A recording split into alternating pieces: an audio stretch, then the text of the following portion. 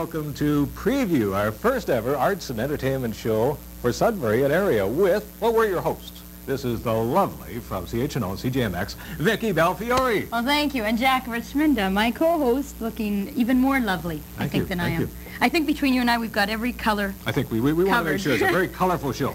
Yes, exactly. This is our first edition of Preview, and hopefully one of many.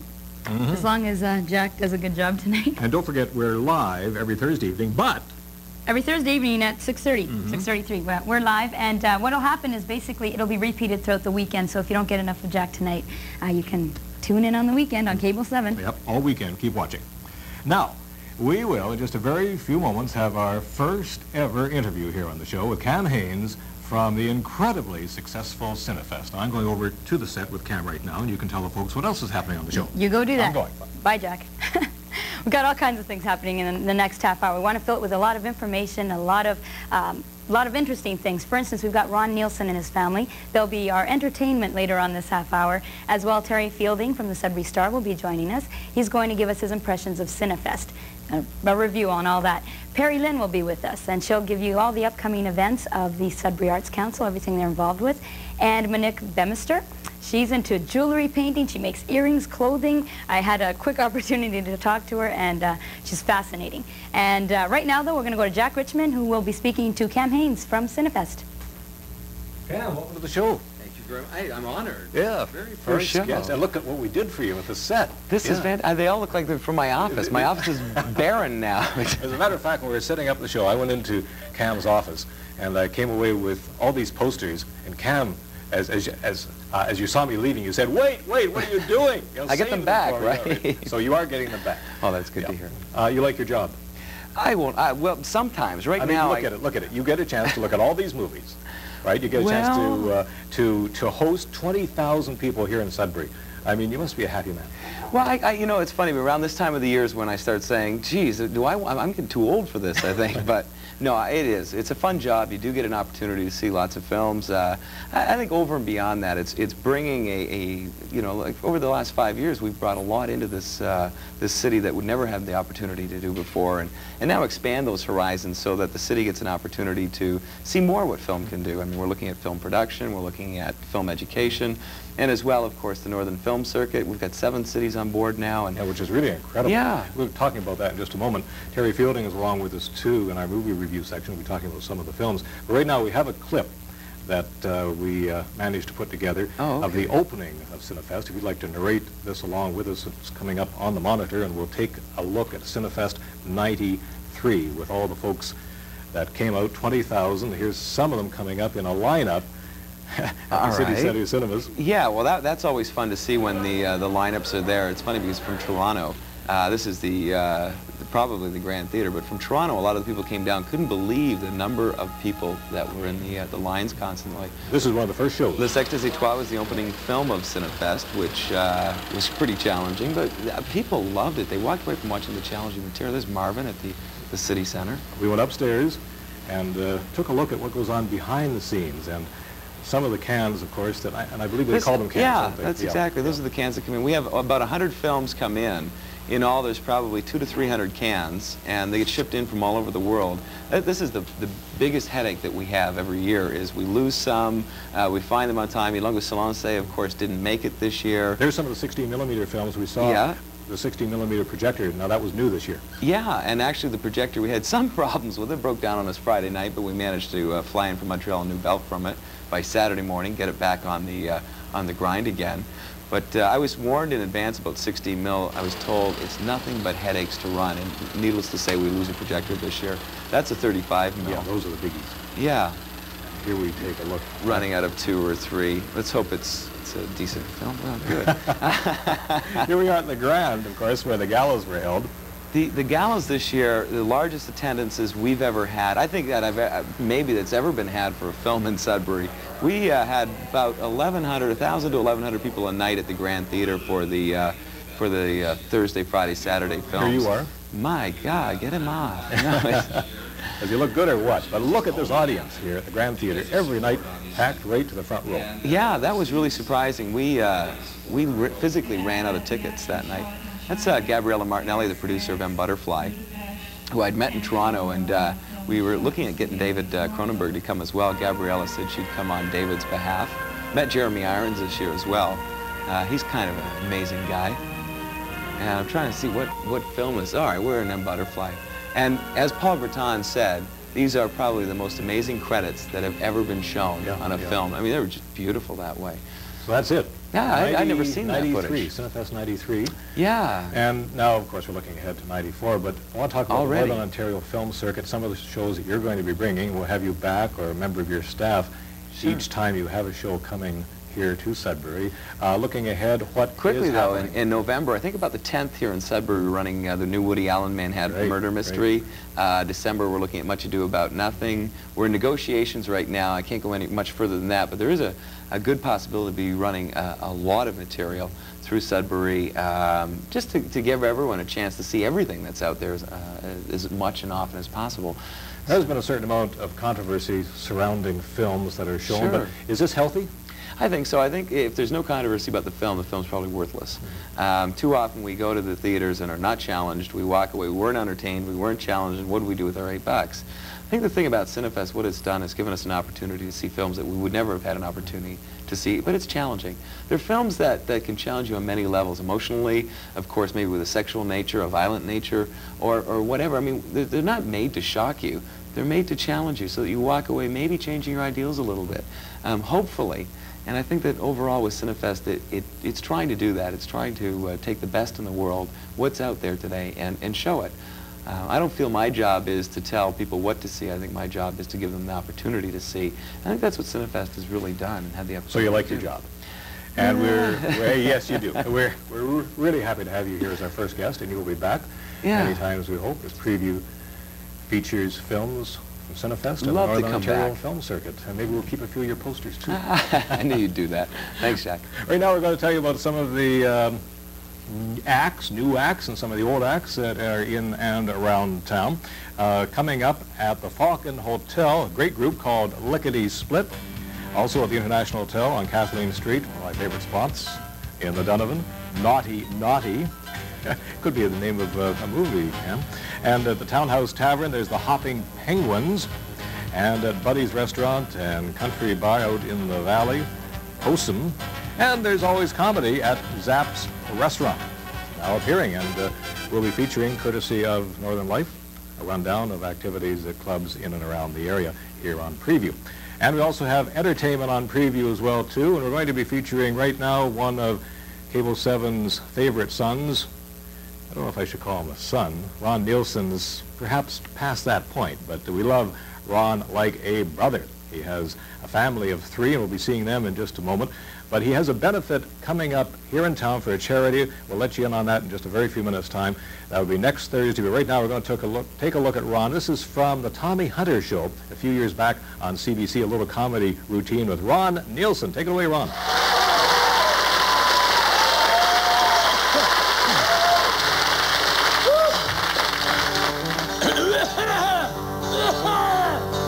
Going to do Kenny Rogers. On a warm summer's evening, I'm trained by the nowhere, met up with a gambler, both too tired to sleep. Thank you very much. So we turned to staring. The window at the darkness, the boredom overtook us. He began to speak.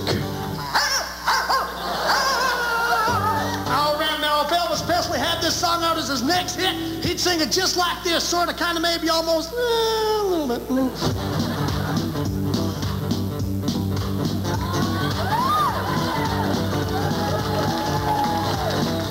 You gotta know where the home, I know where the bone, I know where the wall, I know where to run. I never touch him, when you sail out the table, the time of the look out, how will they know? All right, Christian brother, Mr. Johnny Cash. Well, you got to know in the hole, know in the hole, know in the walkway, know that throws me off. Nowhere to run. You never count your money at the Canada Trust Bank. Time enough for count when the dealing's done. All right. Last but not least, Mr. Louis Armstrong.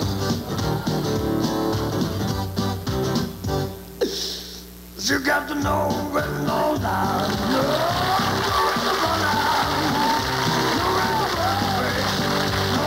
no, you never got your money. Should have known the devil honey. Time enough for counting when that deal is done. You're gonna boom, yeah.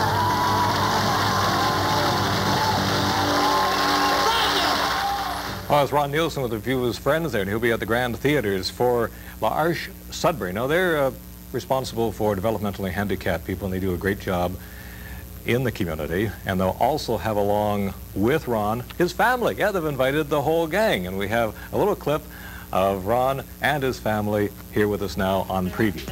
'Cause we are the people chosen from above to tell the world today. He calls us to shine, your light and mine, wherever we may be. So turn your love light on and let your faith be strong, and let the people see we got the joy. Well, performers, that was Ron Nielsen and his family, and this is Preview, and we're here now with Terry Fielding of the Sudbury Star, and of course my co-host here, Jack Richmond. And what we're going to do basically is talk a little bit about the films that were a part of Cinefest, and I know, Terry, you took a lot of them in. What were your overall impressions? Well, I thought that this year was a very impressive lineup of films, and I will say that I disagree with Cam in that everybody thought it was challenging. I thought there were some films that were very challenging and other films that were very intriguing. There's a difference in my opinion. Mm-hmm.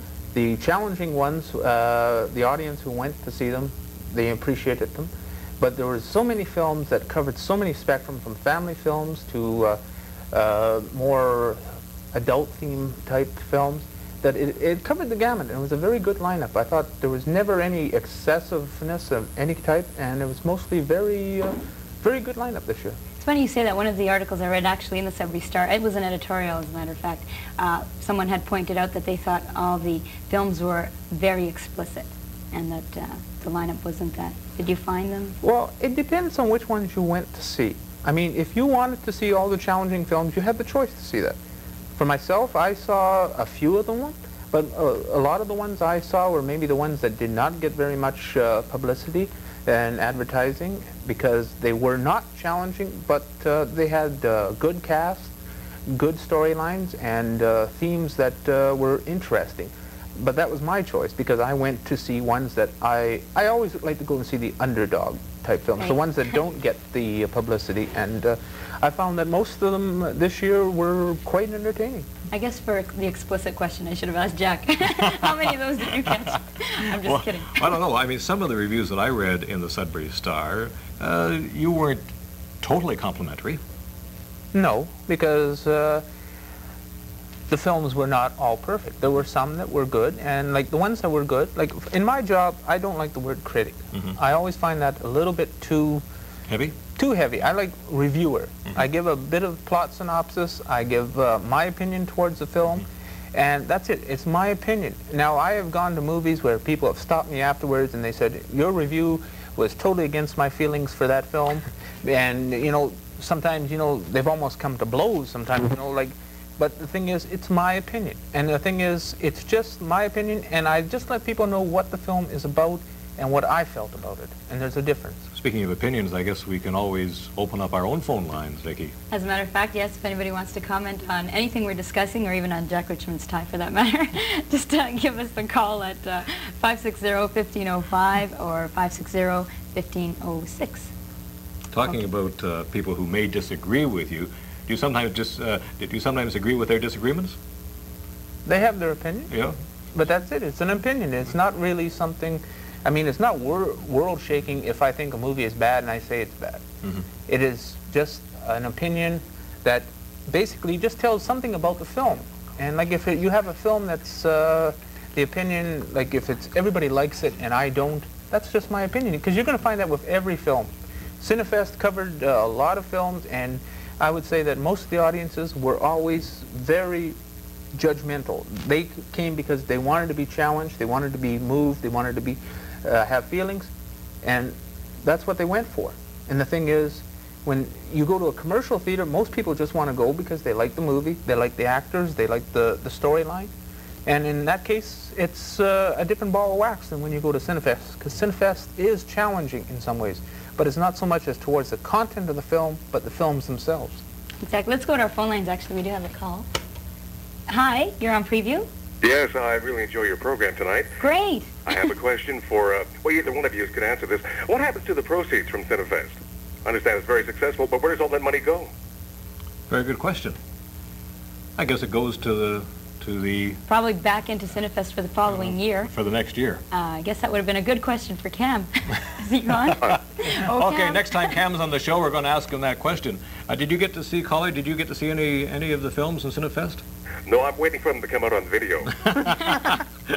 Okay. Matter of fact, we talked to Cam about that today, the possibility with the Northern Ontario Film Circuit, you know, some of these films coming back, you have a chance to catch them again. Do you have any suggestions yourself, Terry? Any comments about Cinefest? There's a lot of people go. It seems like some people maybe shut out of some of the big shows. Well, if there is enough demand for it, I think that Cam and the organizers for Cinefest should try to, like, they know the ones that really had good turnouts. So that those are the ones that I think people should have a second chance to see, because there was a number of them that, like the festival, the galas at the Grand, where they were almost sold out, and that shows that there are an audience for these films. Now, I don't think that a general theater could show them and have an extended run, but the thing is, if they are brought back on this circuit, they should have a place, and if it's properly promoted, I think there's no stopping them.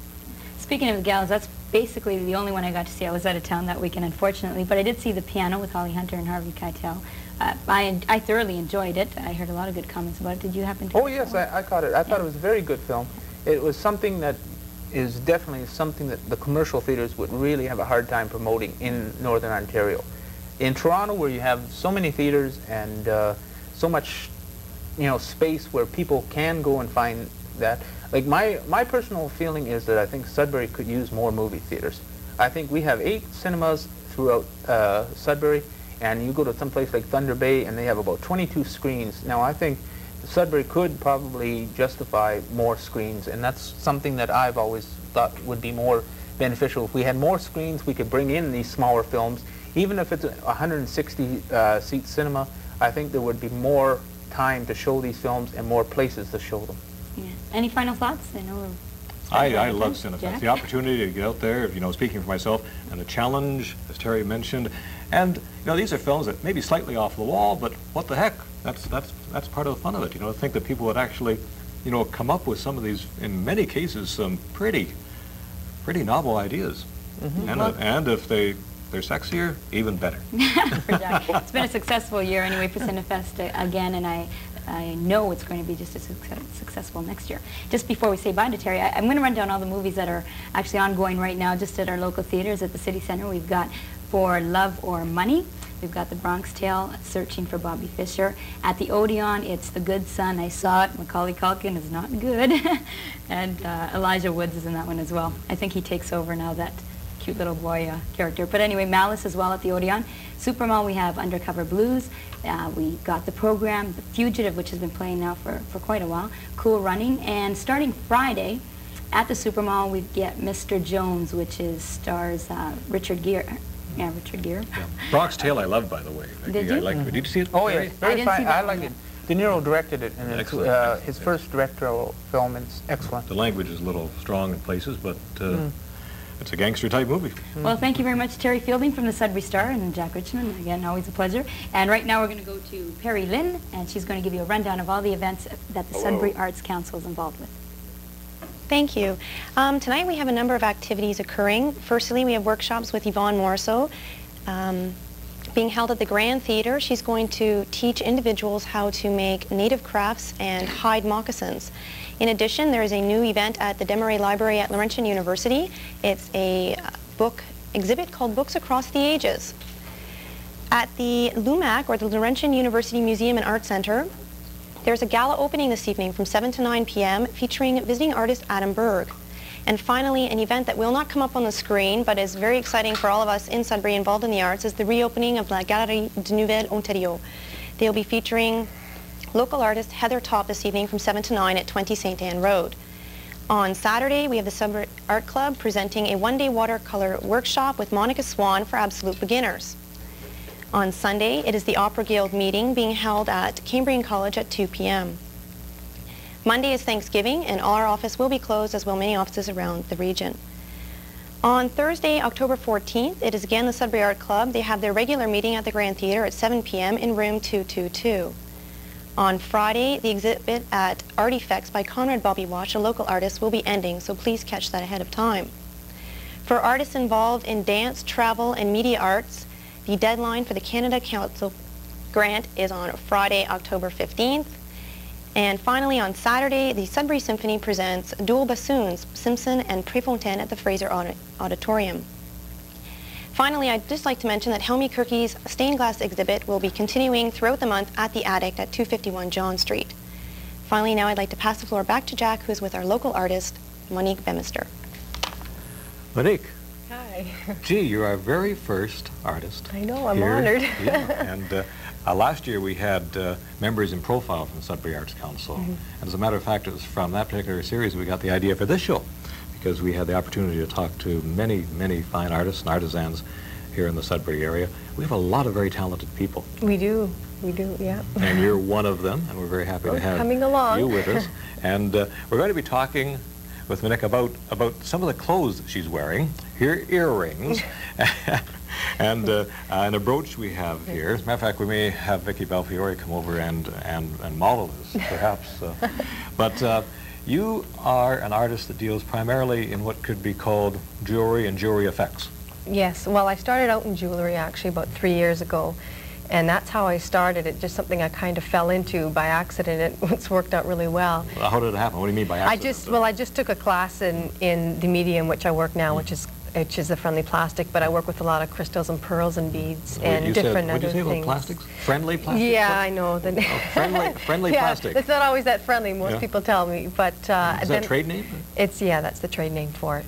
And then I eventually got into the paint work, and like what I'm wearing and things. It's all freehand that I do. I don't usually draw. I usually paint. And I get a lot of people who come and say, I want this colors and that colors, and it's great. Can you tell us a little bit about the friendly plastic first? Yeah. Is this an example of this is an example. Plastic? It's actually a hard plastic, and it's coated with the colors as you see them. And I melt it and I mold it, and then it hardens again. So it's a matter, it takes a little bit of a knack, and after 3 years, it still takes a practice almost every day, which I do. And it's nice because I can always have somebody come in and bring me their clothing, and I can accessorize it for them in the colors and the size that they want. Could you explain it once again? What is the basic material then? It's a plastic, and it's hard, as you see, and it's colored. It comes with the colors as you see them. Okay. So some of them come plain, some of them come with a mixture of colors, so I can match them to clothing. And then you put it together. Yeah, I heat it, and I mold the pieces. I cut it and I mold it, and then I make sure that I glue it so it all stays together. Do you do this in private or in public, this molding and that sort of thing? I do it in my home. Right. I do it on a steady basis in my home. Yes. But it's nice because I can do a lot of custom work, and it's nice that people can come and have it done without having to go and search for it. If people wanted to learn to do this themselves, how would they go about it? Well, I used to teach it up at Carousel Crafts. I used to teach it when they have it, and it's stayed a long time for me to be still doing this media. A lot of people aren't doing it anymore, but it's spanned out into 3 years for me, and it's still doing exceptionally well. So thanks to all the people in Sudbury and everywhere else that I've done work for, they've really helped me along. So it is unique. Yes, I do a lot of unique work, which is nice. It's very easy for me to do it, not for most people, but I find it's very natural for me. Let's take a look at your ears for a moment, if you don't mind us looking at these earrings, which are absolutely fantastic. Now they're somewhat the same. Yes, I made them as a matching set, Yeah. yes. And they have Austrian crystal, the pink and blue Austrian crystal, so it makes a big difference when you work with a nice stone like crystals and pearls, like I say. You in see them, beads. you see them flashing They here. shine, yeah, they shine. Wonderful. Okay, now from that, now this is a lot of your work right now, is with the friendly plastic.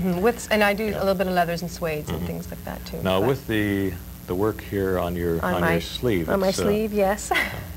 we should still have Vicki doing this interview because, and perhaps someone who's not as colorblind as I am too, but this is absolutely beautiful. How does this work out? Most of it is hand done. This is called glacé and a filigree, and it's actually applied first, and I do the paint work after.